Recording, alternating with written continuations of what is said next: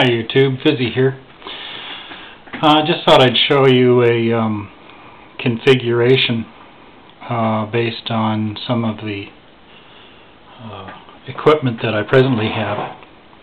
I'm using, I'll just put it in front of here, these water filters for my tests. And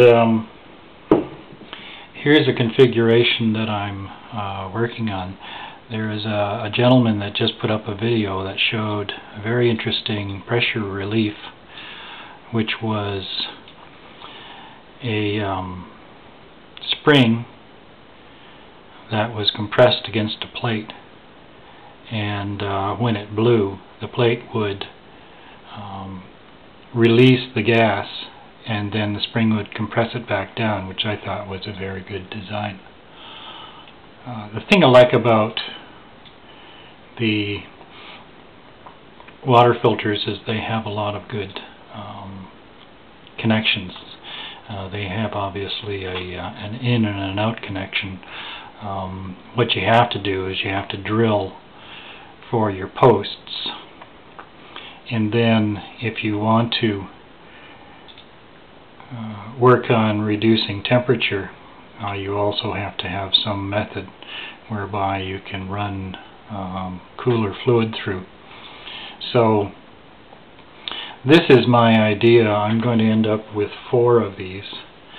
I'm not going to daisy chain them, because if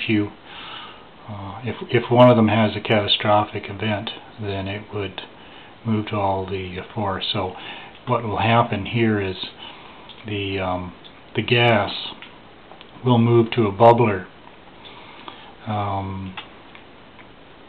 I have the environment in, I don't know if this is series or parallel, but anyway, I think this is a series where you have your negatives and your positives going on a single connection. So we'll start with that, go to parallel if we have to.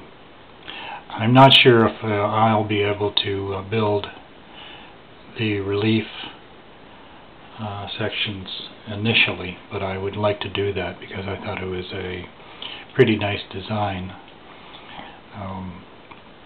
All this will be connected with quick release so that I can easily unscrew each of these if I have to for any reason. But I just wanted to show you what the design would look like. The thing I like about this is that it's fairly heavy duty for testing.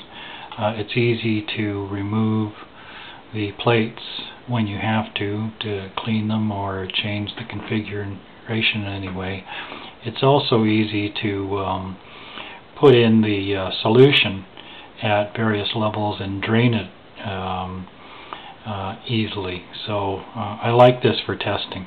So once I get doing some test videos again, you'll see something that looks similar to this. So see you soon, Fizzy out.